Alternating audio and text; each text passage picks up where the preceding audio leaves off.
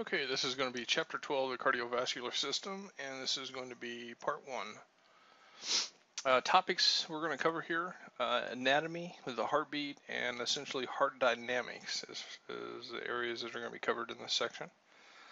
And first of all, the heart's place in the circulatory system, and pretty much it's the pump, very simply. Blood flows through a network of blood vessels. There's some terms on this page, this one being one of them right here. Pulmonary circuit. Circuit of vessels that oxygenate and carries blood to exchange surfaces of the lungs. Now, the pulmonary circuit is essentially after the right heart, and whenever I get a picture here, I'm going to talk through all of these terms that we just went over. The next term is systemic circuit, transport blood to and from the rest of the body. So this is going to be outside of the pulmonary circuit or outside of the actual lungs. Arteries, efferent vessels carry blood away from the heart, and veins or afferent vessels return blood to the heart. Now, this is why we actually have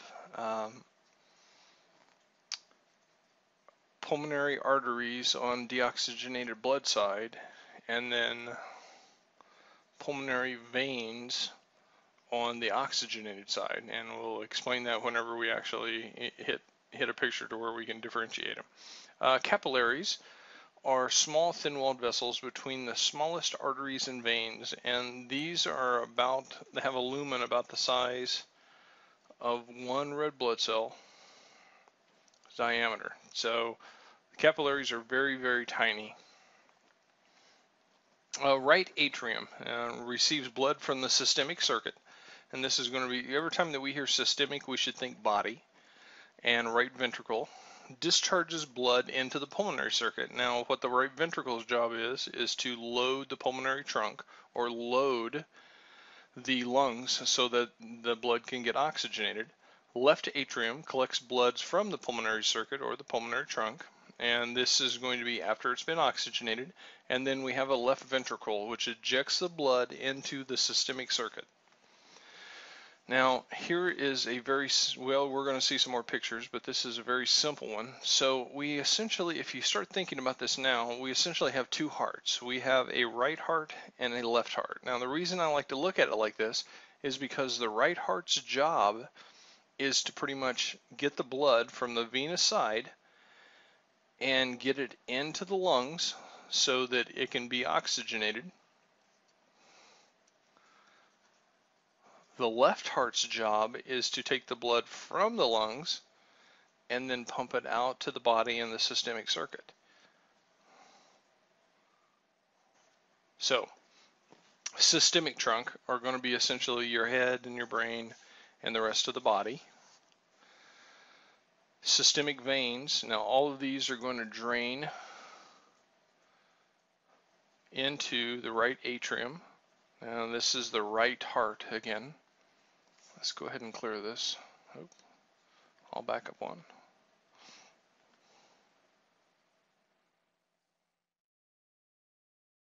Okay, so the right heart's job is to pump blood into the lungs to be oxygenated. And this is where I come up with the term pulmonary trunk. Once it gets into the lungs, it's oxygenated and then returns into the left heart. So we have essentially two circuits that we're concerned with.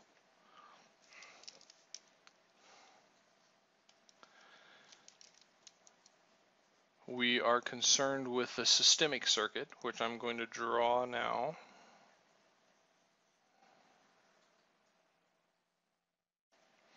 And okay, so whenever it comes out of the left side of the heart, it goes to the tissues, whether that be the head or body, and that's considered the systemic circuit.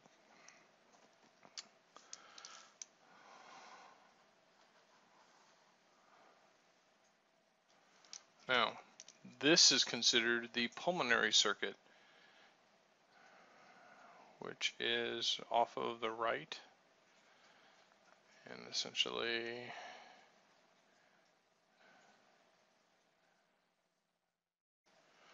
Now, what the pulmonary circuit does is it takes the deoxygenated blood from the right side of the heart and pumps it into the lungs to get oxygenated, and from there, the left heart picks it up and pumps it to the systemic circuit. So you have two circuits. You're going to need to know both of these, pulmonary circuit and a systemic circuit. The anatomy and organization of the heart. We're going to talk about surface anatomy, heart walls, Chagas disease, as far as a clinical note. Internal anatomy and organization, mitral valve prolapse, another clinical note, valvular disease, another clinical note, blood supply to the heart, and then coronary artery disease. So anatomy and organization of the heart. We have something called a pericardial cavity, and there's going to be a picture here in about 2 more slides. I'm going to go through these terms, and then we'll take a look at the picture. Pericardial cavity, cavity surrounding the heart. We have also a pericardium, lining of the pericardial cavity that is a serous membrane, and this means that it has serum and plasma, it's viscous, it has fluid inside of it. The base of the heart, now most people would think that this is reversed, but the base of the heart is actually at the top of the heart where all of those vessels come out at. And then we have something called the visceral pericardium. Epicardium covers the outer surface of the heart. And if we'll just remember as we see these, this is going to touch an organ. Okay, so this is going to be on the outer surface of the heart. And then we have the epicardium, visceral pericardium, so those are pretty much synonymous. And then we have the parietal pericardium, lines the inner surface of the pericardial sac, which surrounds the heart. So this is going to be the part touching other organs. Surface anatomy, we have an auricle. An auricle is pretty much a deflated atria. Outer atria, when deflated, is called an auricle. Coronary sulcus, and these are grooves that are actually in the heart. Deep groove, usually filled with a substantial amount of fat, and this is in case it needs an extra energy source. Anterior interventricular sulcus, shallower depression marking the left and the right ventricles. Posterior interventricular sulcus, shallower depression marking the left and right ventricles. So the anterior is on the front side and the posterior is on the back side. Apex, which is pretty much the bottom of the heart. Now I'm going to draw a little heart over here just to show you. We talked about a couple terms. The base is actually up here, and the apex is down below.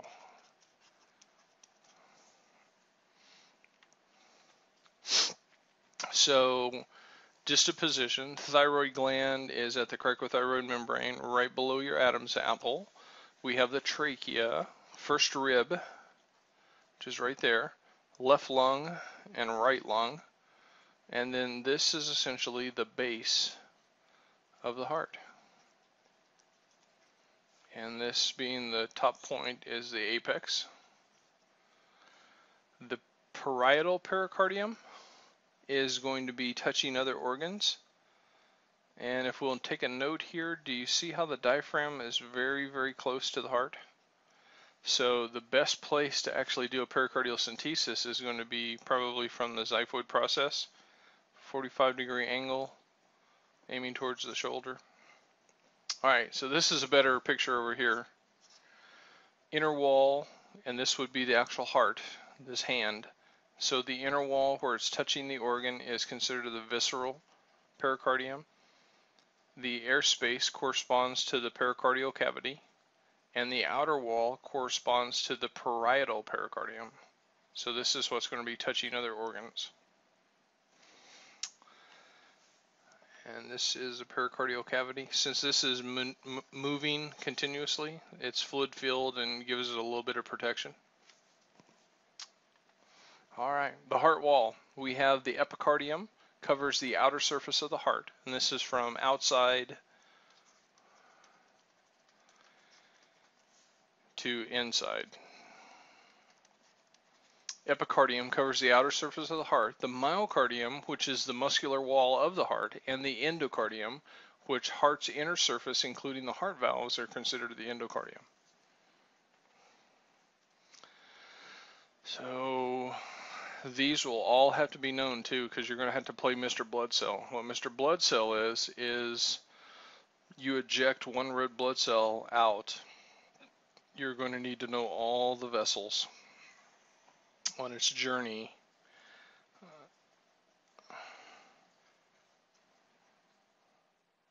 until it comes back in the heart.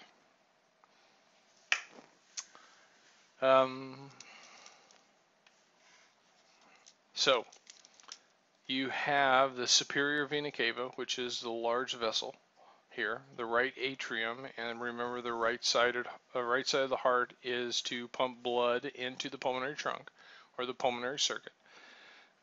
This is considered an auricle when it's deflated. We have the right ventricle here and the left ventricle here. This is the auricle of the left atria.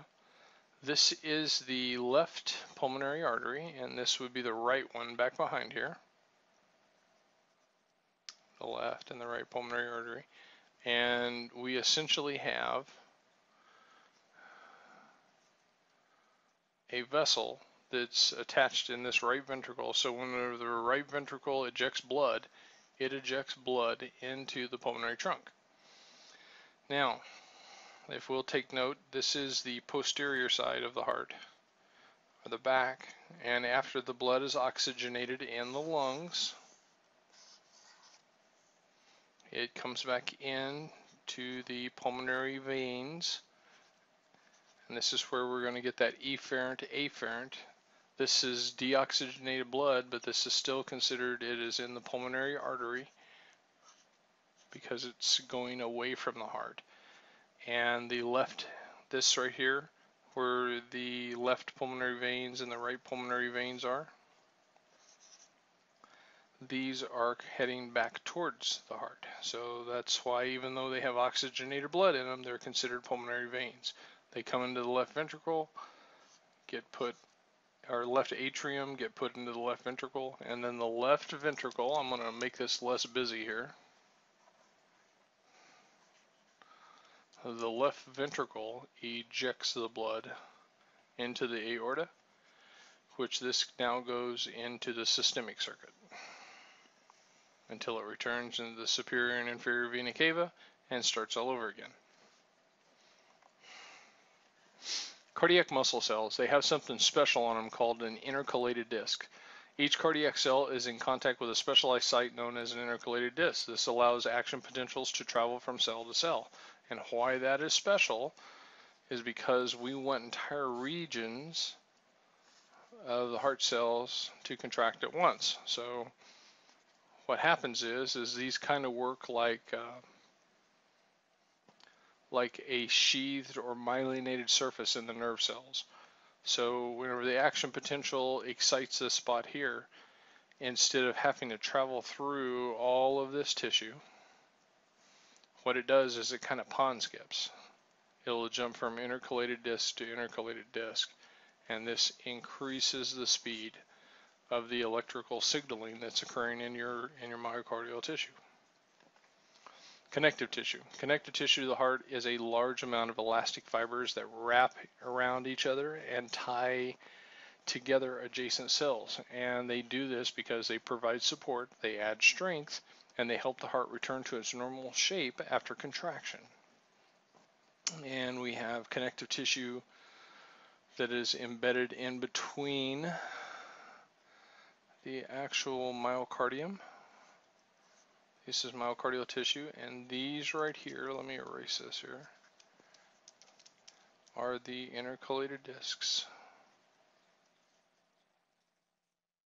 And how this works is when this is contracting or it's giving the electrical stimulus, it'll jump to those intercalated discs, and all it does, all that action potential does, or that electricity does, is shorten that cell. So the cell gets smaller. If it's filled with fluid at that point, it contracts. This is a side view of the intercalated discs. From the inside out, we have endocardium, myocardium, and then pericardium. This is figure 12.4 in your book. Chagas disease. Central South America heart disease is sometimes due to a parasite infection from Trypanosoma cruzi, spread through a bite known as the kissing bug. And the reason we bring this up is because it essentially gives us this. Initial symptoms are mild, later the heart enlarges. The heart only has a certain amount of real estate. So if your heart gets big in its location, it becomes its own worst enemy. You lose something called ejection fraction, and what that means is that you go into a pump failure. Initial symptoms are mild, and the heart enlarges and causes dysrhythmia, and the patient dies from heart failure. And they die from two different things: inflammation of the myocardium, and then disease of the myocardium. So both of these, myocarditis causes a loose, floppy heart. The heart's inflamed, it can't really contract like it's supposed to. And then the cardiomyopathy does pretty much the same thing. It puts the pump into failure. You have an inefficient pump. Internal anatomy and organization. Interatrial septum. And if we'll just pay attention to what these words are, inside the atrial septum. And this separates pretty much the atria. So whenever we're looking at the heart,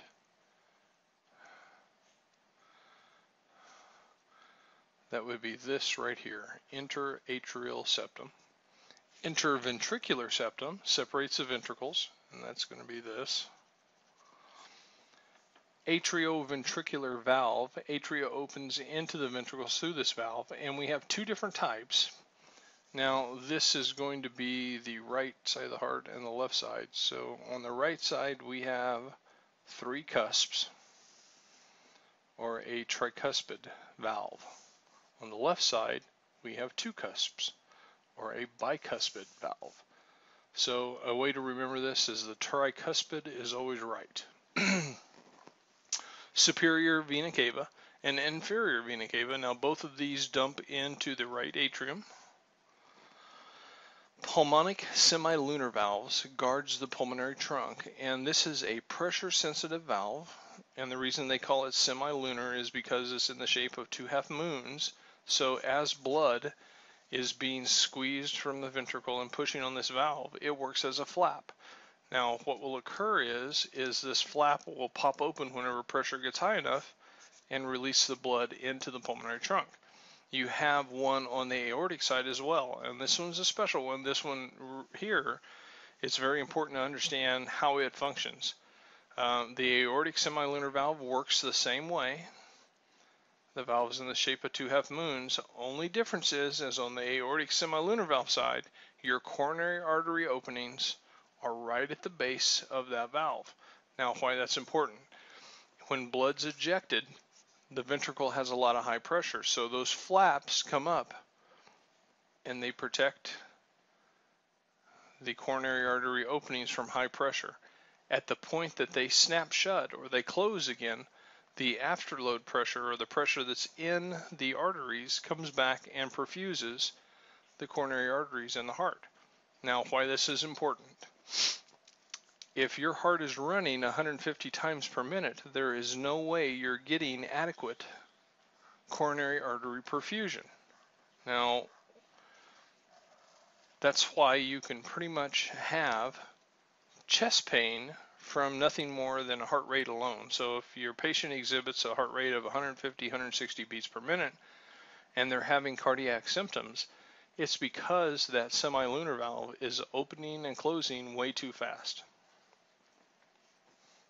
And this is Mr. Blood Cell. This is probably going to be in the form of an essay that is in your actual blackboard. So heart-lung circulation, you need to know this. Vena cava, right atrium, tricuspid's always right, right ventricle, pulmonic. This would be the pulmonic semilunar valve, pulmonary arteries, pulmonary arterioles, pulmonary capillaries, lungs and gas exchange occurs. Pulmonary venules, pulmonary veins, left atrium, this is now oxygenated blood. Mitral valve, which is also called the bicuspid.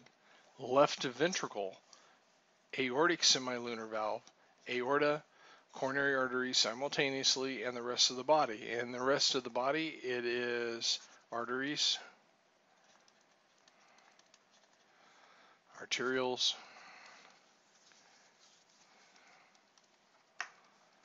capillaries,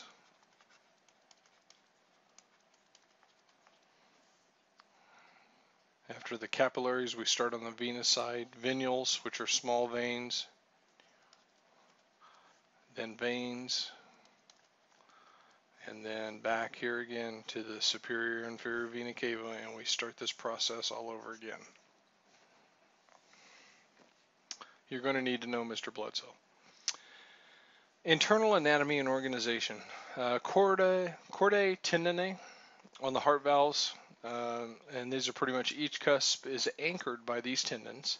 And then we have something called papillary muscles, and these are attached to the chordae tendineae, and they limit the movement of the cusp and prevent backflow of blood into the right atrium. So what this allows is, as soon as the pressure builds in the ventricles from the ventricles contracting, it collapses these papillary muscles and secures our AV valves.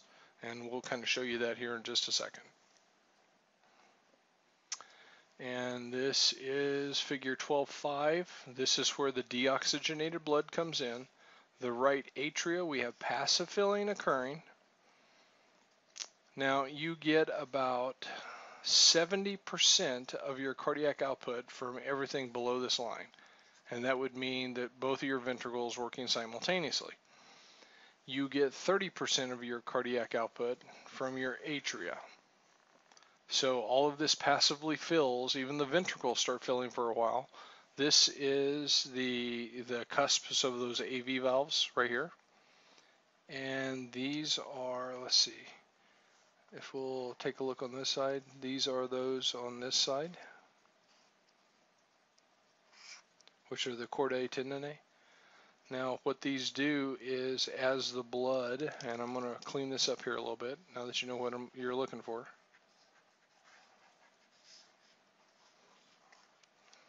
As the blood comes into the atria are contracting in the directions of those two arrows.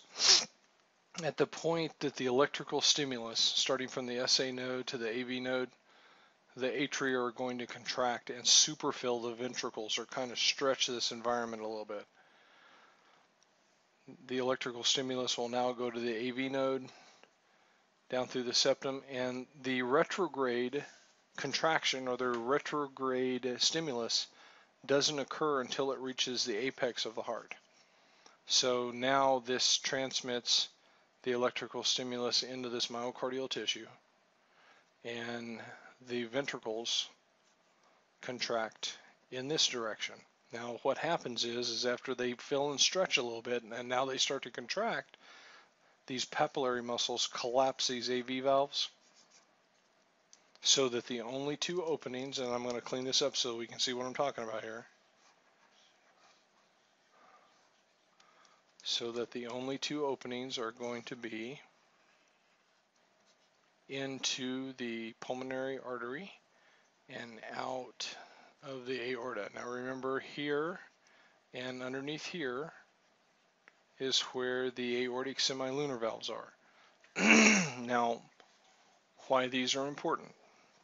The aortic semilunar valve pretty much houses or protects the coronary artery openings whenever the flaps are open. Whenever the flaps are shut, the arterial pressure that's in the aorta allows for perfusion of the coronary arteries. Structural differences between the left and right ventricles. Left heart is bigger, takes about 6 to 7 times more force to pump the blood to the body than it does into the pulmonary circuit. So this is going to be a bigger muscle, and I'll make note of this here. I'm going to erase this so that you can see what I'm talking about. Does everyone see the thickness difference between the right and the left muscle? And there's a huge difference. The left myocardium is much more beefy and much more muscular. Right heart returns blood from the venous side and preloads the pulmonary trunk. Now, this is something that we've already been talking about. The right heart loads the pulmonary trunk. The left heart can work without the right heart, but you're going to have low cardiac outputs. Now, what this means is I'm going to blank the screen here really quick.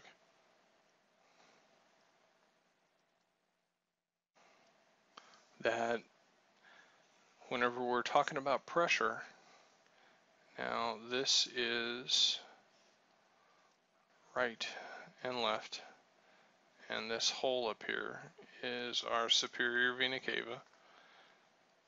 This is our pulmonary artery, and this one we're going to make a curve on because this is our aorta. Now, whenever we talk about pressure, low pressure side, and we can do without, I said in this, we could do without the right heart, and that's absolutely correct.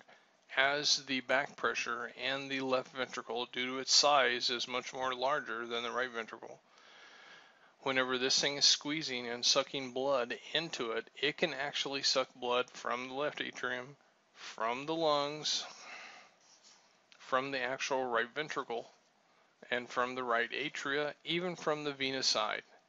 Now, here's the trick. The reduction of cardiac output is severe. Your ejection fraction should be upwards of 70 to 80%.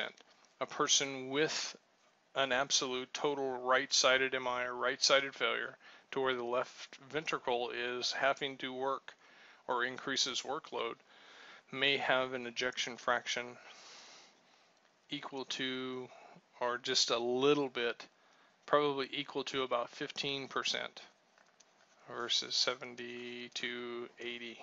Now what this is going to do is this is going to make them short of breath and weak all the time. Normal patient that has a small MI, he can respond from that quite quickly and go into some rehab and change his diet a little bit and everything is fine. The person with 15% ejection fraction will be on home oxygen and will get short of breath just by turning over in bed. The heart valves, AV valves, regurgitation of blood back through the AV valves causes a murmur. So whenever you hear somebody saying they have a murmur, this is from the AV valves regurgitating. You kind of hear a swishing sound instead of a nice crisp snap is what you should actually hear. And this is from a top view. If everyone will take a look at this here. This is, they've sliced the heart in half and removed the top. Now this is looking down into the right and the left ventricle. This is the patient's front, or his anterior. This is the patient's posterior.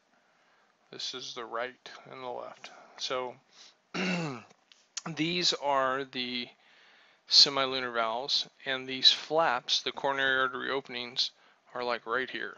So aortic semilunar valve, these two flaps protect the coronary artery openings.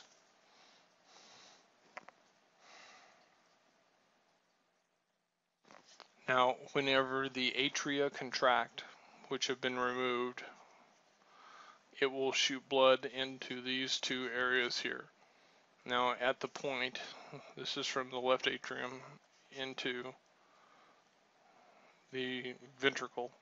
At the point that the ventricle starts to contract in this direction, it will collapse those two valves and then apply pressure to the semilunar valve and enough to where it will open it up and eject it.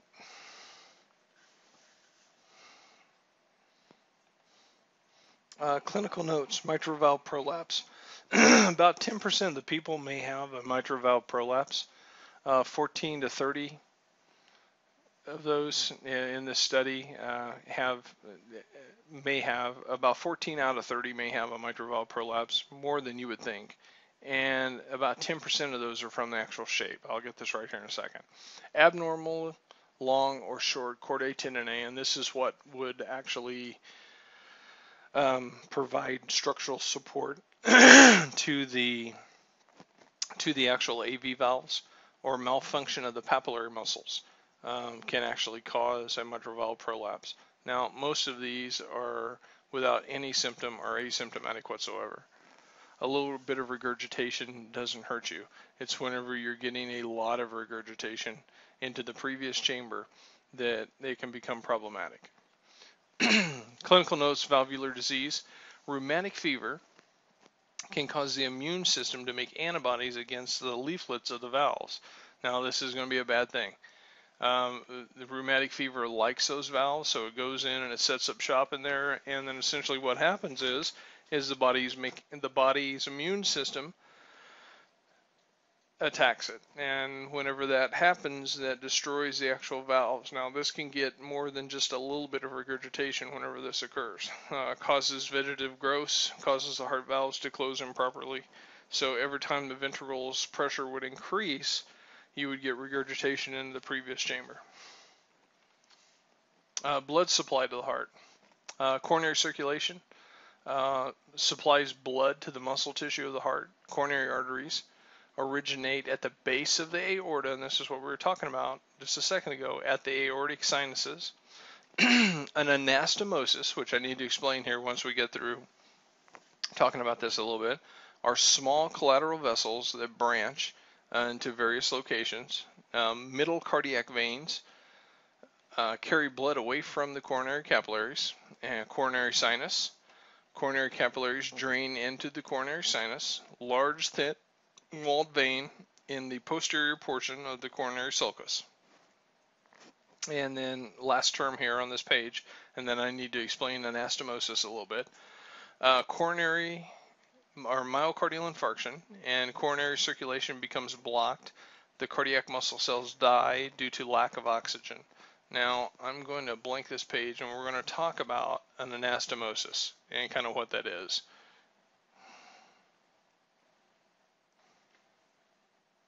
Okay, so let's say that I am 60 years old and I've had multiple heart attacks.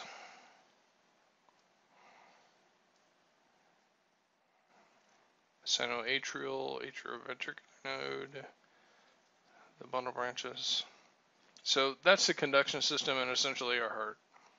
But let's say that I've infarcted tissue here and here, and my heart has lived with these infarctions or this dead tissue in these areas for all of these years.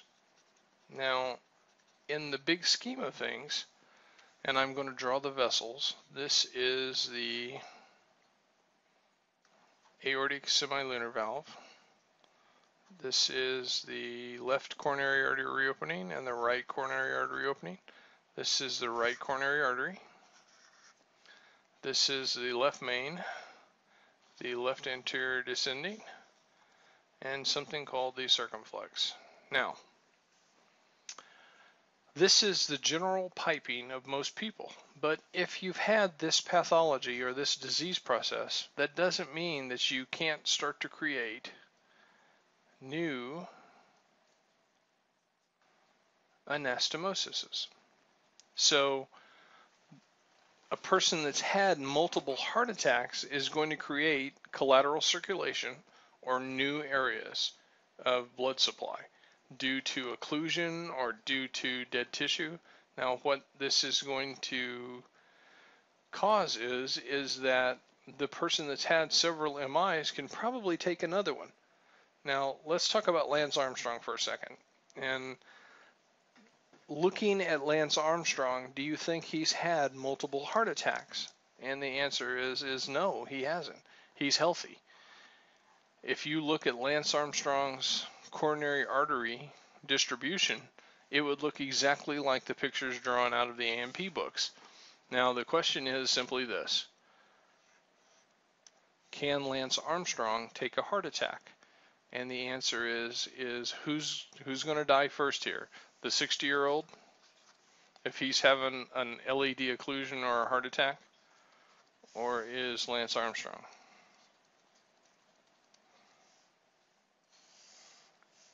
Who's going to die? And the answer is Lance Armstrong. The reason, you ever heard the analogy, only the good die young? Lance has not created any anastomoses in his coronary artery circulation. So if he has an MI, he has no collateral circulation that he can perfuse that tissue with. That section of myocardium will die, he will go into full arrest, and things will be bad. Bob over here, that's had multiple MIs, has created so many new pathways that it looks like LA freeway system running through his coronary arteries. So he has tons of collateral circulation and anastomosis is created from the multiple MIs he's had. All right, so an anastomosis, collateral vessels that branch off. Coronary arteries, you essentially have two openings off of the aorta. One of them is called the right coronary artery and the other one is called the left coronary artery. Very simply, the right coronary artery feeds about 90% of the right side of the heart and about 10% of the left. And this is because it kind of loops around the back of it. The left coronary artery feeds about 90% of the left side and about 10% of the right.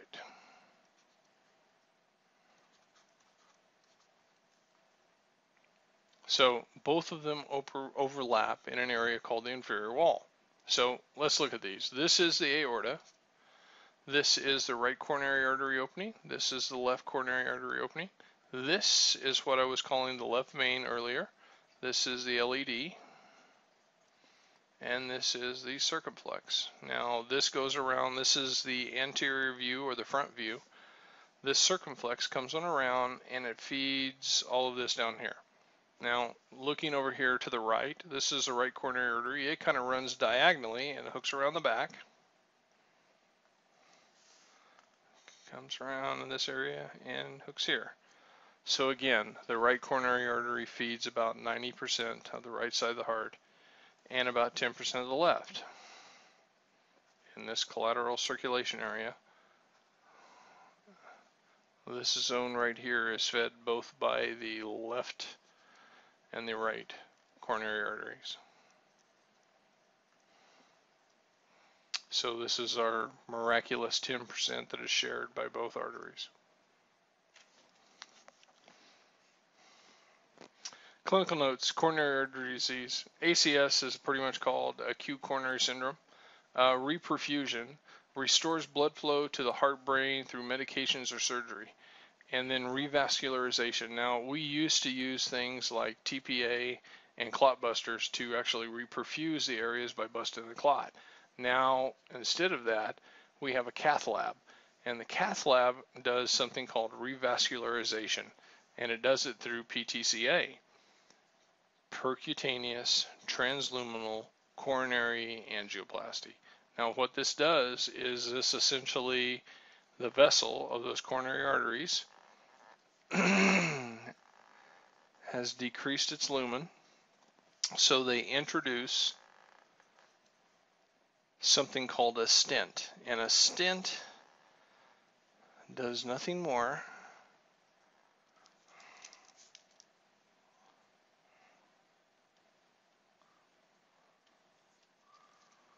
than open up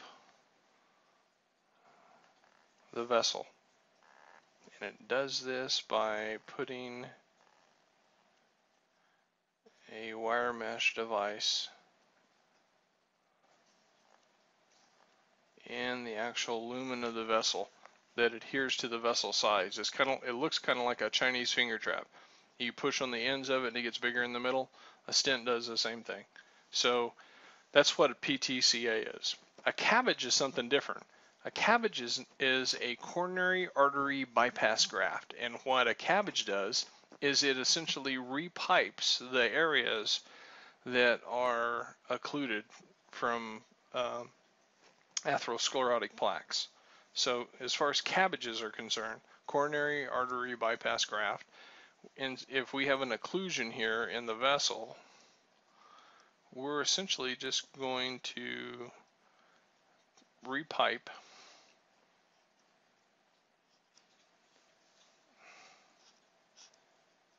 and do a bypass or do a bypass graft. So whenever we get an area of infarction occurring, that's here, it's generally transmural, which means full thickness. So if we're looking at this from a 12 leads perspective, we're going to see these cells very, very, very prominently. This is something called a thallium study, and what a thallium study does is it introduces a radiographic dye that they look at as it perfuses the sections of myocardium. So they can tell if you have areas